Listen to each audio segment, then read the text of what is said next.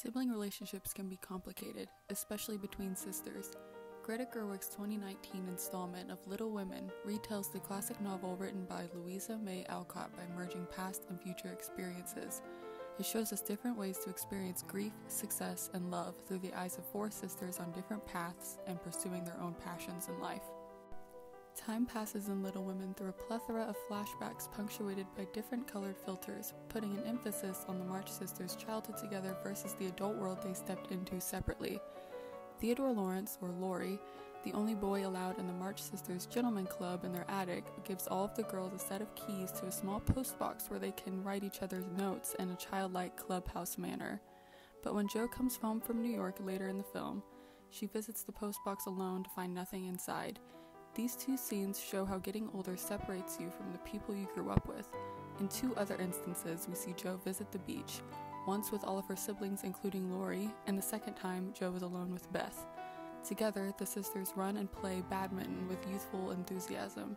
In the second beach scene, with only Jo and Beth, we see Jo trying to motivate her sister to heal from her illness.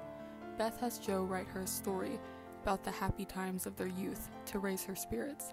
But this Jo has trouble coming to terms with her adult life as we see her cling to the past. The filter change is used to show that growing up can dull the color in your life. Beth comes down with scarlet fever twice in the film, and the first time it's treated more as a child coming down with a common cold, but the second time she is wrapped in a cold blue. You can feel the acceptance of her succumbing to the illness. In the two scenes, Jo is curled around a sleeping Beth, physically trying to shield her away from being sick. Both scenes show us Beth is no longer in the bed with Jo the morning after, and in haste, Jo makes her way downstairs to see where Beth is. This difference in action, first hasty then hesitant, reflects the feelings the Marches go through while Beth fights her sickness. Beth's illness affects Jo's perception of reality and forces the realization that she needs to move on from her youth and accept that they are all growing up and moving on with their lives. The last scene shown in warm lighting is at Meg's wedding, where she marries John Brooke. This event signifies the first March sister stepping out of the embrace of childhood and into the adult world. Jo even goes as far as to say, "I can't believe childhood is over," when Jo wants Meg to run away with her and remain interesting forever, so as not to be dull like Mr. Brooke.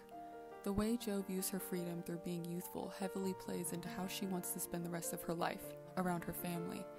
In a scene later in the movie, Jo says to Marmee that she has always been quite content with her family. Rivalry and companionship have a very fine line drawn between them in Little Women. Jo and Amy have always been at each other's throats, constantly comparing themselves to each other and forming an intense rivalry that lasts well into their adult life. Amy and Jo's relationship comes to a head when Laurie is in question. He and the two girls have a semi-love triangle. Laurie loves Jo, Amy loves Laurie, and Jo wants to be independent of romance. Amy eventually marries Laurie on her way back from Europe and worries about how Jo will react to this information since Jo was aware and told about Laurie's feelings for her when they were younger. Jo's last ties to her childhood innocence were her playful friendship with Laurie and the rivalry she had with her sister. Both of these circumstances come to an end though with the joining of her sister and her best friend, effectively drawing an end to the illusion of her youthful immaturity. Four sisters change and mature. Jo finds a way to move on from her childhood and accepts her family for what it is. Amy marries the man she's always loved and blossoms into the woman she's always believed she was. Meg finds happiness in the simple things in life and fully embraces her type of life she chose. And Beth, while being taken away by illness, left meaningful and loving memories in her wake.